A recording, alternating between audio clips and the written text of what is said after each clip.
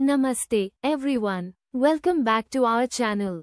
Today, we celebrate the ninth and final day of Navratri, a festival that honors the divine feminine energy and the triumph of good over evil.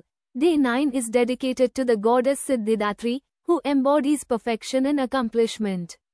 She is believed to grant all forms of success and is a source of wisdom and enlightenment. Her name, Siddhidatri, translates to the one who provides success.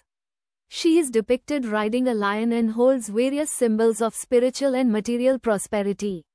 On this day, devotees seek her blessings for success in their endeavors. Many people observe fasts today and participate in prayers, chanting mantras, and performing special pujas. Some popular offerings include sweets, fruits, and flowers. Let's talk about some traditional dishes prepared on this auspicious day. Popular choices include Kuttu ki puri and sabudana khichdi, both nutritious and delicious options for those observing a fast. Navratri is not just about worship, it's also a time for celebration.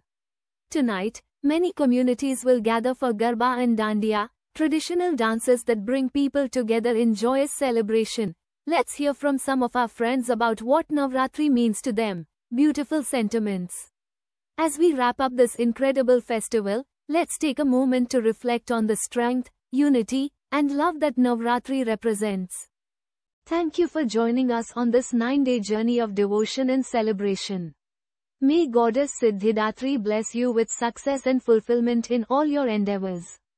Don't forget to like, share, and subscribe for more content. Wishing you all a joyous Vijayadashami.